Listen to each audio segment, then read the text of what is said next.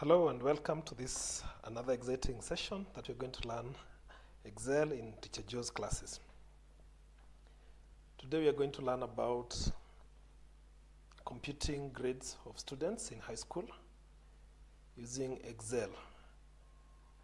We shall also compute their aggregate scores using an if function. So we'll first compute the average marks for each student and then get an aggregate based on the Kenyan grading system. Welcome and let's have fun as we learn. To start with, I have an Excel workbook that is open, and in this workbook I have random students names, students number 1 to all the way up to number 20, and I have grouped subjects as they are done in the Kenya National Examinations Council exams for Kenya secondary schools. We have group 1, which has compulsory 3 core subjects, that is mathematics, English and Kiswahili, and then group 2 that requires students to sit for the KCSE exam, at least 2 subjects. But in this case we have a scenario where this class everybody have selected all the science subjects, call them pure sciences. And then in group 3 it's required that at least 1 subject is graded, so that at the end of it all 7 subjects are graded in the final results slip. So in this class, group 3 here, we can see that they have done all the subjects in group 3, and it's not an offense. In Kenya you can do a maximum of 9 subjects, but only 7 are graded. So how do you do this? You want to get an average. So we'll get an average of each of these subjects that have been scored, each of them, but we will get the maximum out of this. The highest scored in group 3 is the one that we shall also use to record. All these numbers are guessed. We have used a random number. You have seen I've used a random figure, the random function. If I can show you separately how that works. I'll open a new sheet. In Excel, if you want to use the random function, you write is equals to random. If you do random and you open the brackets and close and press enter, it gives you decimal values like that, and then you can copy to increase. But if you want random between, I've used rand between, and I have selected maybe the lowest is 45 marks, the highest is 90 marks, and then I press enter. So the computer now gives me unique, actually numbers between 45 and 90.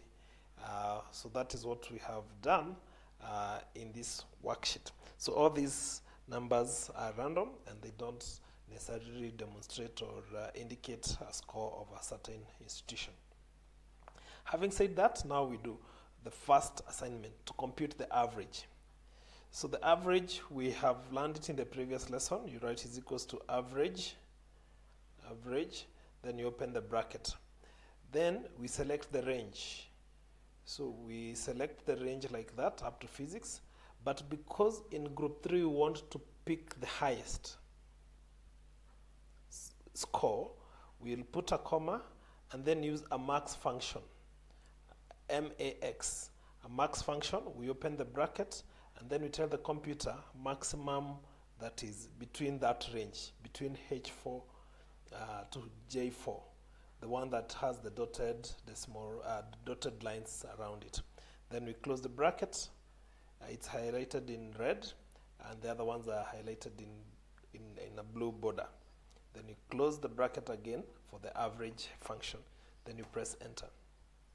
So the computer has generated an average, which we can verify. It has done an average between these numbers, and then it has picked one number between these that are the maximums. We can do that again for purposes of the lesson. Is equals to average.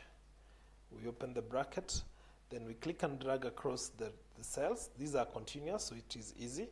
Then you put a comma, then you put max, then you open the bracket, and then you select this other range. Then you close the bracket for that range and you close the bracket for average and you press enter. So the computer generates the average for each of those, and you can click the down, you just click the cell that has a formula, take your mouse cursor down to the bottom right. When the cursor changes shape to a plus sign, click and drag downwards to compute the average for the remaining students. So that is how you do it. The computer has automatically selected the highest score in group 3 subject and has used it in the average. The next lesson is on aggregate. We want to do an aggregate. We'll use this scale that is highlighted here. I can put a border around it for purposes of making it conspicuous. So this is what we shall use. That for any score that is above 81 to 84, then that person's aggregate is an A. Then if it is between 74 to 80, the aggregate is A minus. Then 67 to 73 is B plus, all the way to an aggregate of E for the score that is between 7 to 10. We don't have that because remember our random number we had specified to be between some ranges. So you will tend to see that most of our scales will be around specific numbers, but we can adjust to see the effect. So how do we do this? We use an if function. We call it a nested if function. Follow me closely, watch on the formula bar here so that we can be able to do together. So all formulas and functions, you start them with an equals sign. Then we say if, then we open the bracket. It's a logical test. So if average, which is in cell M4, is greater than or equal to 81, that would take care of all the numbers, all the scores and averages above the score of 81 inclusive. Then that becomes an A. Then we put a comma, then we repeat another if it's not that, is greater than or equal to 74, then we'll put that to be an A minus. Remember why we are putting the A and the A minuses in quotes is because they are not numbers, they are text. So that's why we have to separate them as that. So if M4 is greater than or equal to, so we have done 74, now we go to 67, then this becomes a B plus. This is one of the most delicate activities that teachers do at the end of the term when they want to produce the merit lists for their students before they close school. And if they don't have the computerized system, you can be able to do it on your own. So we continue. That becomes a B. Then if M4 is greater than or equal to, now we are at 53, so that becomes a B minus.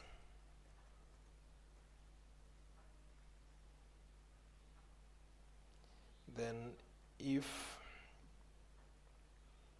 again M4 is greater than or equal to 46, so that is a C plus. Then if is greater than or equal to 39, that is a C. Then if M4 is greater than or equal to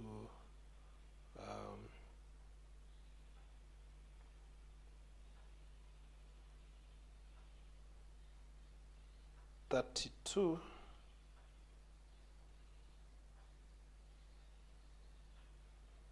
then that is a C minus. Sorry. Then if M4 is greater than or equal to 25, then that is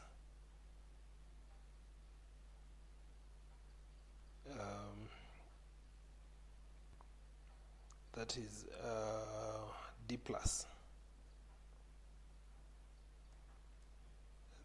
Then if sorry, I've not finished my formula. If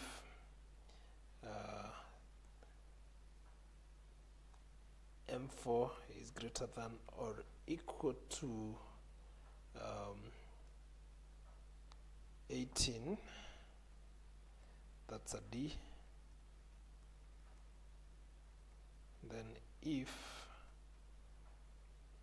the average is greater than or equal to 11, that's a D minus. And you close, then you put a comma. So case else, we don't have to talk to specify about E, because the logical test would filter automatically all the way, and then case else we just do an E here, and then we close. We have to put it in quotations, E, like that, and then we start closing the brackets. So you see the computer has put different color codes for each bracket that we opened. So we have to close as many as we opened. And when you just close a bracket, it shows you, it boldens, and it tells you how many you have done.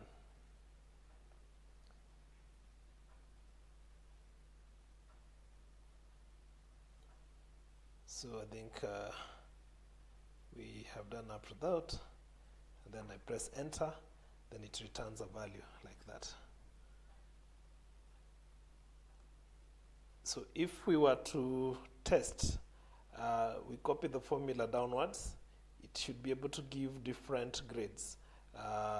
And because I had used a random number system, you'd note that most of them would range between B plus and B minus and B plus and B minus. So what I will do, I will change some figures manually so that we can be able to see the effect.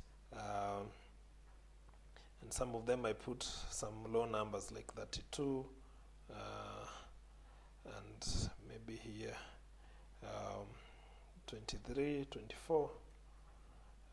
Then we see what would be the effect. So that one we have changed. Now it shows a C. Let me highlight it in red.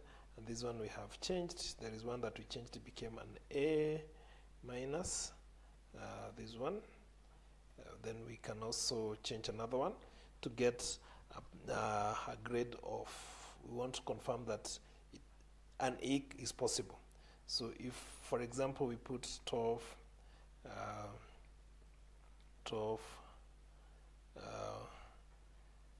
14,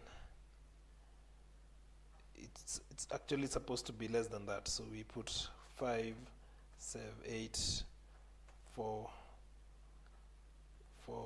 7, 2. So we are removing the randoms. 1, 1, 1. So it detects an E automatically. So E is done, and an A, say for example this student number 5, we put all his scores to be above student number 5 to be above 84. Then we see whether he'll get a straight A. 84, 85.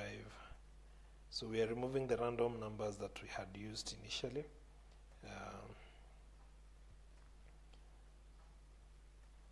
To test our sum. So already, even before we continue, because the highest is 85 here, it becomes a straight A. So this is a function that we use, and that is the big formula. It looks big, but it has done a logical test across all these values that are listed here. So thank you so much for watching the lesson. we shall do another one where we have multiple subject selections. So for example, in group number 2, somebody has done 2, and in group number 3, somebody has done 2, and in group number 4, somebody has done 1. How do you do an analysis of performance in such a situation? Stay tuned, we'll get back to that. Thank you so much for watching.